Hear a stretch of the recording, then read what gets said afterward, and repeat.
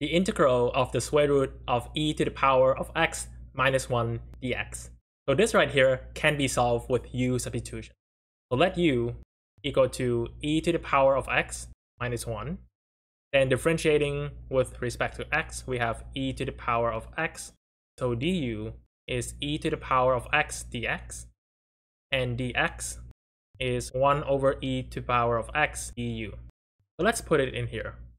We have the integral of the square root of u, and dx is 1 over e to the power of x du. So what is e to the power of x going to be?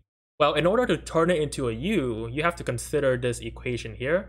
And e to the power of x is u plus 1. We have the square root of u times 1 over u plus 1 du. So we have the square root of u over u plus 1 du. And here is our integral. So it turns out that we have to use U substitution again. And instead of using U, we're going to use the letter V this time. So what is V? We have two options. We can try this one, and if you do, you will see that it doesn't work because we cannot cancel out the numerator. So we can set V equal to the square root of U, which is u to the power of 1 over 2. So differentiating dv over du, we have 1 over 2 u to the power of negative 1 over 2. And what is that going to be? That is 1 over 2 times the square root of u. So we have 2 times the square root of u dv is equal to du.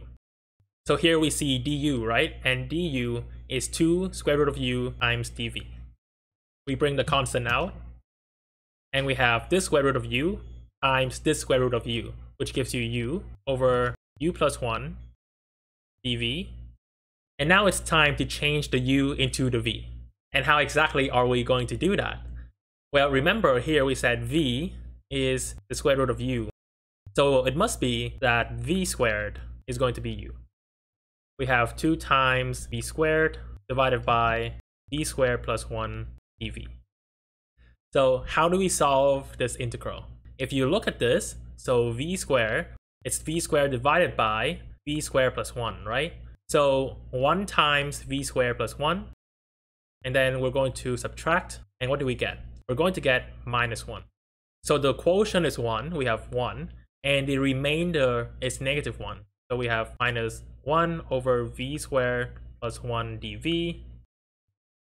We have 2 times the antiderivative of 1, which is just minus the integral of 1 over v squared plus 1 dv. If you remember your trigonometry derivatives, then you will recognize this integral. So the derivative of arctan is 1 over x squared plus 1. That means the integral of 1 over v squared plus 1 dv, that's going to be arctan of v. Let's go ahead and fix that. So this will be arctan of v plus c. We have 2v minus 2 arctan of v plus c. Since v is the square root of u, we can substitute it back. So the square root of u minus 2 arctan, the square root of u plus c.